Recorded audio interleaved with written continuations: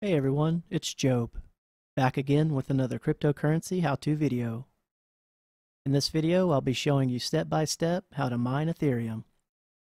I'll go over the process of choosing an Ethereum wallet, joining a mining pool, and configuring the mining software. You'll find links and information below the video. Let's get started. First thing we need to do is choose an Ethereum wallet. There's several to choose from, ranging from hardware, software, online, and even paper wallets.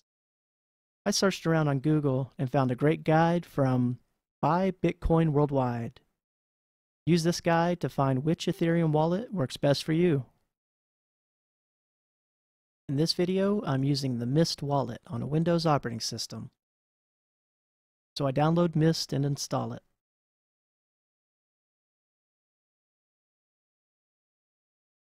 When you run Mist in most local wallets for the first time, it'll connect to the Ethereum network and begin downloading the blockchain to your computer. This process will take some time and will vary depending on your internet connection.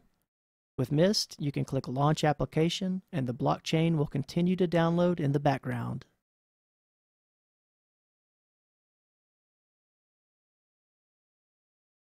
Once synced, you're ready to create your wallet account by clicking File and then New Account. Create a password for your account.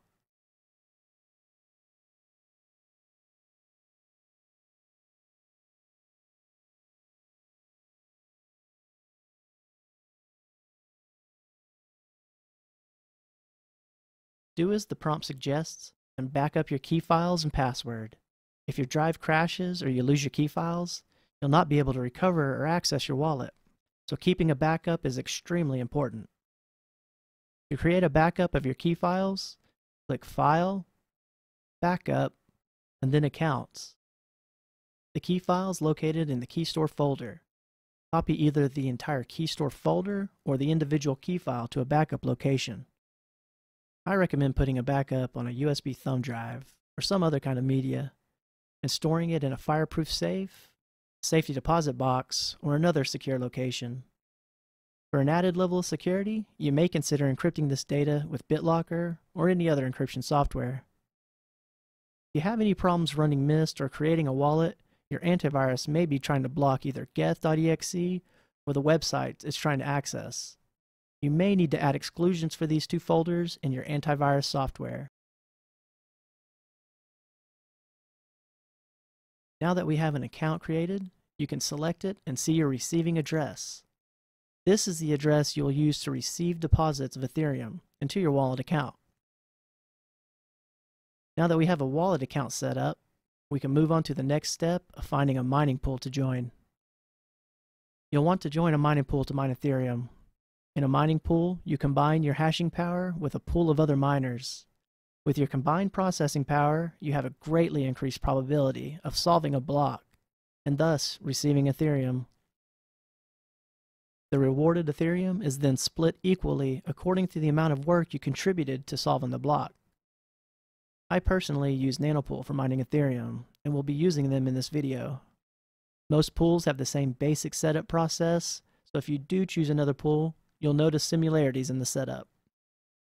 To get started mining Ethereum on Nanopool, select Ethereum on their main page. Clicking on Help at the top will bring you to a page that will guide you through the setup. This brings us to our next step, selecting our mining software. I recommend using one of the miners listed on Nanopool's help page, as they're trusted and easy to set up. I personally use Claymore Dual Miner, so I click the link to download the miner.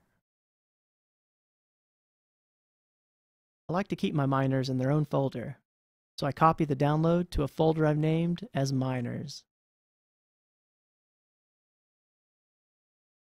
One thing you may have to do in order to use mining software is to exclude them from your antivirus software. Every antivirus software is different, so you may have to look up on the internet how to add an exclusion for your particular solution. I'll show you how to add an exclusion in Windows Defender on Windows 10. For Windows Defender, open the Security dashboard by either right-clicking its icon in the taskbar or clicking the Start button, and then the gear icon. Selecting Update and Security, click Windows Security Then click Virus and Threat Protection. Now that we're at the Security Center, click on Virus and Threat Protection Settings. Scroll down to the Exclusion section and click Add or Remove Exclusions. Now click on Add an Exclusion and select Folder. Browse to the folder where you have your miner and select that folder. Now that we have our exclusions set, we can extract our miner. Go to the folder where you have your miner located and extract the downloaded package. Be sure to extract to the same folder that you added to your exclusion list.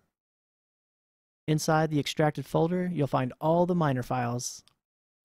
For Claymore, we'll be using the file called start_only_eth. This is a batch file that we'll configure to start up our miner. Right-click this file and choose Edit. Now back on Nanopool's help page, scroll down to the Mining Client section. Under Claymore, there's a Configuration section.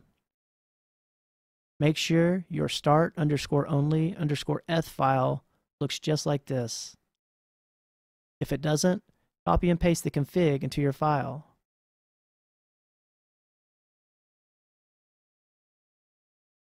Now we need to input our personal settings into this file. The default pool address is eth-eu1.nanopool.org. If you're using a different pool, you'll need to update this address and the Stratum port. Now we need to put in our wallet address. Copy your wallet address and paste it into this file. Now we need to set our worker name. The worker name can be anything without spaces. I'll set mine to JobMiner1. Now set your email address. This will be used by Nanopool to email you anytime your miner goes offline, and it'll also be used as your password if you ever want to change your minimum payout. Now that this is all set, save your file. You can send a shortcut to this file to your desktop to launch it easier. We're now ready to start mining. To start your miner, just run this file you configured. In this case, start_only_eth. If a Windows firewall prompt pops up, click Allow Access. If everything is set up correctly, it'll connect to Nanopool and start mining. There's overclock settings that you can use depending on your cards and the coin you're mining to get better hash rates, but I won't go over that in this video. I may make a video on overclock settings for these different coins on different GPUs in the future. Once your miner has ran for a bit, you'll see its data on Nanopool. To view this, go to the eth.nanopool.org page and search for your Ethereum address. This page will list all your mining stats. The default payout for Ethereum is set at 0.2 ETH. So once you've mined 0.2 ETH, it'll be transferred from Nanopool to your wallet. You can change the default payout limit by clicking on Settings, then putting your email address you listed in your mining config file, then set the minimum payout. The lowest you can set your minimum payout is 0.05 ETH. The maximum, 20 ETH. Congratulations, you're now mining Ethereum. I hope this video has been helpful and that you prosper in your mining and crypto coin endeavors. If you feel like donating, I've included some of my crypto addresses in the description below. Leave any questions in the comments section and I'll do my best to answer them. Thanks for watching and good luck.